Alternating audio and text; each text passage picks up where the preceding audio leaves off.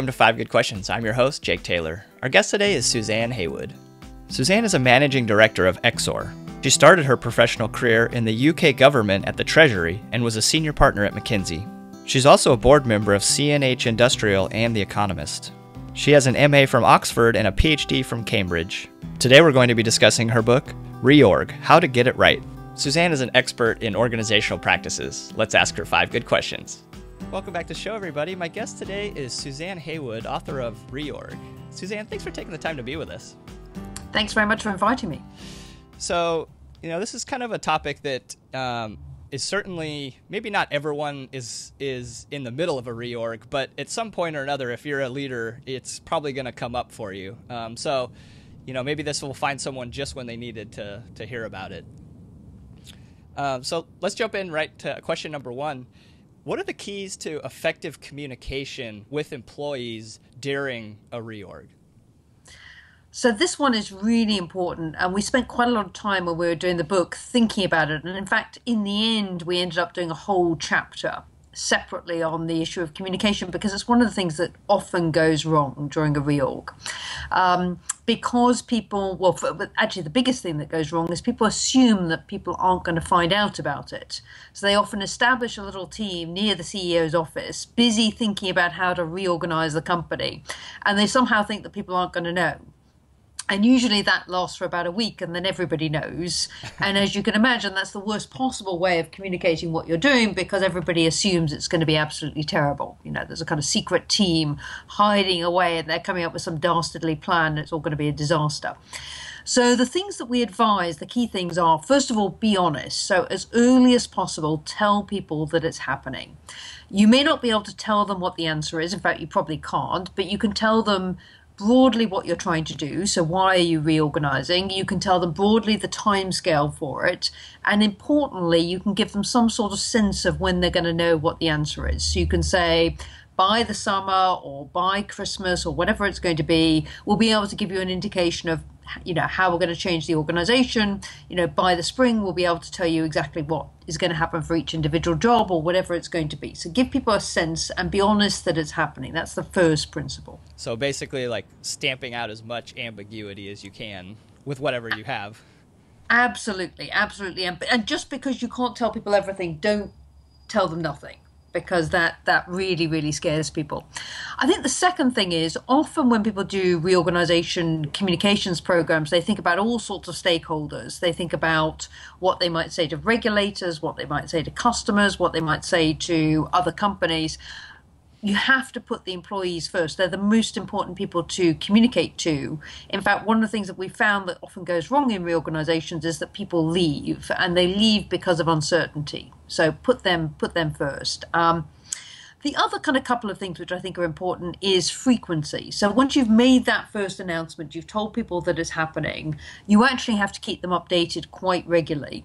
And again, don't be put off doing this if you don't have very much to say. So even if all you can say is the work's continuing, there's not very much to tell you at the moment, but we've just run a survey, thank you very much for all the survey results, we're busy kind of processing those, or whatever it is, give people a sense that you're still communicating, that the channels are still open.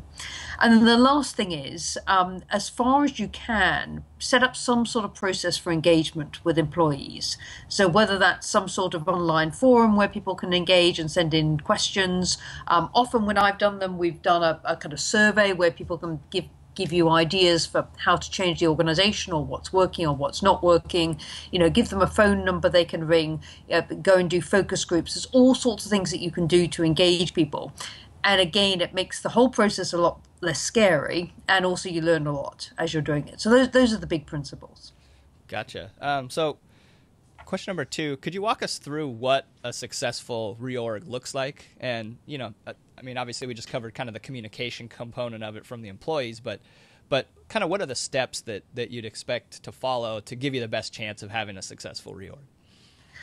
Well, we've tried to keep it relatively simple in the book, and I should say the idea behind the book is not to try and come up with some great new idea that nobody's ever thought about, but really to lay out in fairly simple, clear terms what are the things that you should try and do during a reorg, and what are the things that you should avoid doing. So we actually talk about what are the success factors and what are the pitfalls in each step. We've got 5 steps, and in some ways that the steps are not magic. When I kind of walk through them in a moment, you'll think, well, they feel quite obvious, but it's amazing how often they get skipped and how often these steps don't happen. So the first one is what we talk about is setting up a really clear view of the costs and benefits of the reorganization. It's amazing how often that doesn't happen. So, there's quite a few reorganizations that I've come into where I've said, well, why are we doing this reorganization? And somebody said, well, it's because the CEO's just come in and it's often he's decided that we need to reorganize. And that's not a good reason to reorganize.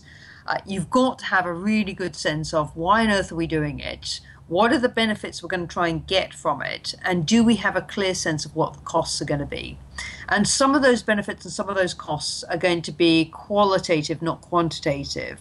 It's going to be very hard to put a number against them, but it doesn't matter. Still write them down and be very clear what they are. It's important for making the decision to go ahead, but it's also really important because you'll see at a later step when you want to work out whether or not the reorganization has worked, you want to come back to that cost benefit and work out whether or not you've actually delivered what you said you were going to deliver. Mm-hmm. So that's step 1.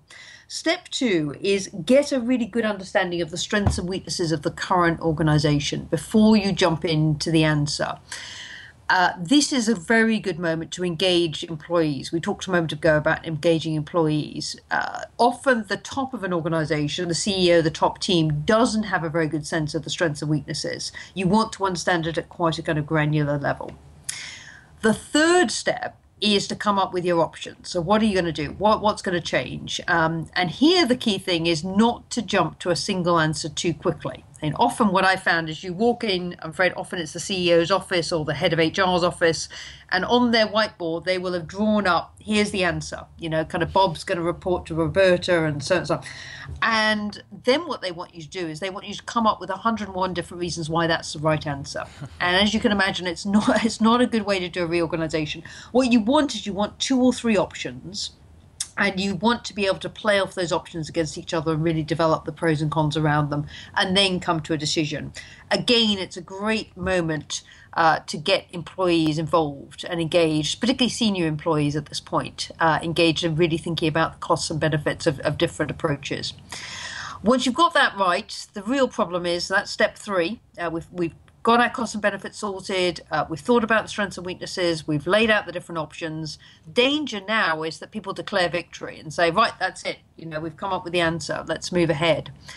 But actually the really detailed work goes on now, what we kind of call the plumbing and wiring. You've got to redo the job descriptions, you've got to work out how the processes are going to change, there's a lot of work to be done. It's probably the biggest step at that point.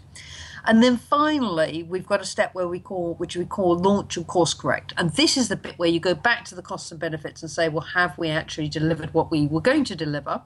Often it's the case that you haven't completely and you need to do some adjustment to make it work. So those are the 5 steps. And in the book, what we try to do is just highlight some of the big pitfalls in each step and some of the things that you should do to try and get through each one as smoothly as possible. Has it been your experience that with having sort of a process laid out, does that really help with morale as far as, because you kind of see it going one of 2 ways. Like potentially there's those who realize that there's problems and they're going to be excited that their fixes are coming. And then there's obviously the other side of it with all the uncertainty where people become disengaged and maybe even like destructive, as far as the social fabric of the company goes. What's been your experience with that? Well, we actually did quite a lot of survey work trying to work out what goes wrong when people do reorganizations. And actually the number one thing that goes wrong is that you get passive resistance, and actually passive resistance amongst the leadership team. So you get people who say that that's a great idea, they say publicly. But in private, they say to their staff, I don't know why we're doing this. It doesn't make any sort of sense. Just keep on doing everything tomorrow in the same way that you used to do it yesterday. Passive resistance. The best remedy for the passive resistance is engagement. If people are involved in the process, they tend not to be passively resistant, even if the answer is not the answer that they wanted. So if they're involved in trying to create the answer, they're much more likely to accept what it is, whatever it's going to be. But that's the biggest danger, is that people resist it. They look like they're okay, but they're not. Putting on a brave face. Yeah. So question number 3, what's the 20, 30, 50 rule of thumb? And maybe how did that sort of come to be? Well, so what we've often found is when you get to that fourth step, which is laying out the plumbing and the wiring, and you're really starting to think about what this new organization looks like, there's a bit of a temptation to lift all the people that sit in the current organization and put them all back into the new organization in almost identical jobs to what they had before. And it's a bit of a missed opportunity. At the point at which you're shaking up an organization, and we all know that people hate change, it's a good opportunity to really think about whether or not you've got the right people in the right sort of roles, because you don't want to do it again later. You want to do it once. So our kind of rule of thumb, and it is literally a rule of thumb, so it's not always right, but it's a useful rule of thumb to kind of check, is that you want to keep about 50% of the people in similar roles to what they had before. You should be moving about 30% of the people. So in other words, they're the same people, but they're doing different roles. And by the way, that's another good remedy against passive resistance. So somebody who's very resistant in an old role, you move them into a new role in the new structure, and often they change their view quite radically. And then you should be ideally looking to bring in about 20% of new talent. Because it's a great, usually when you're reorganizing for some sort of strategic purpose. And that's what when we talked about right at the start, the costs and benefits of the reorganization, the benefits are often around a strategic objective. Now, that strategic objective may be moving into a new country or a new service line or a new product, or it may be downsizing. But often you need some different talent to be able to take you there. So that's the 20, 30, 50 rule. Look for 20% new talent, move 30% of the people, keep 50% of the people in exactly the same roles. It's a rule of thumb, but if you look at your new organization and it's 90% exactly the same as it was before, you're probably not going to, and you're probably going to end up doing tomorrow exactly what you did yesterday. Yeah. So question number 4, and this covered a little bit about some of the biggest mistakes and why reorgs fail, not communicating, not taking advantage of when you have it, sort of ripping the Band-Aid off in a way. But what else can go wrong when what's the most common pitfalls that you've seen? So the biggest pitfall is the lack of engagement, and therefore people being passively resistant. So we talked about that one already. Some of the other ones, ignoring the detail. So we talked about in that fourth step, the fact that you've really got to get in there and think about how you change the processes, how you change the job descriptions and everything else. We've tried to make this a little bit easier for people by laying out some of the things that people need to go through to get a reorganization to land well. Poor communications, which we started on, and it was a good place to start. Poor communications, and if you don't do that well, I've seen organizations go through change and lose some of their best talent. In fact, one very good technique on this one is to identify as a leadership group who your top talent are. And usually in an organization, you know who that is. There's a group of 20, 30, 40 people who are absolutely critical for the organization. They may not be the most senior people, but they're sitting in important roles. They're your future talent. And you can often run quite an informal process whereby in the UK anyway, you go and have a cup of tea with them. In the US, you may go and have a kind of Starbucks with them, whatever it is. Mm-hmm. But you effectively say to them, you're important for this organization. I can't guarantee to you what your role is going to be at the end of it, but I want you to know that you're important. And I've seen organizations that do that as an informal process. Their chance of losing those people go down radically, because you feel loved even though you don't quite know what the outcome is going to be. So those are the really important things. I think the only other one which I would highlight is the importance of thinking not just about structure. So some reorganizations are literally about changing reporting lines. So Bob reported to Roberta. Bob is now going to report to Alison. Now, the problem with that is if you go 2 levels down from Bob, the fact that Bob is now reporting to Alison rather than Roberta is not going to change what I do when I come into the office tomorrow. Mm-hmm. It doesn't change anything at all for me. The thing that changes what I do is if you change the processes in the organization, you change the systems in the organization. So you've got to think about those elements and not just about structure. It's very easy when you sit at the top of an organization to think that by changing the structure, you change everything. But actually, the structure is just an enabler. The systems and the processes and the culture are actually much more important for making the organization behave differently. Right. The people are interacting probably in their same ways, no matter what the org chart says. Exactly. They go to the same person for something that they need. And That's right. But if you change the process, that changes. So if you say, we're now going to have a process that works like this rather than like that, that changes. Or if you change the culture, it changes. Yeah. Yeah. So question number 5, if you do have to let someone go, that maybe that unfortunate 20% that is on the chopping block, what are some keys to doing it in the most humane and classy way that you can? Yes, and you're right to highlight this because it is one of the consequences of many reorganizations. And I think it's really, really important to treat people well who are going to leave the organization, because they will remember for the rest of their careers how you treated them. And it will have a big impact on both them personally and on the reputation of the organization. So it's really, really important. The big things are, I think, honesty. So being really honest with people about why this is happening. Often it's not about the individual performance, it's about the changing needs of the organization. I think you can do a lot to support people in finding new opportunities. For example, I worked with a company where they paid for everybody who was going to leave the organization, had career counseling outside of the organization, help doing a CV. Those sorts of things I think are not that expensive and make a huge difference in terms of people feeling supported when the organization goes through this change.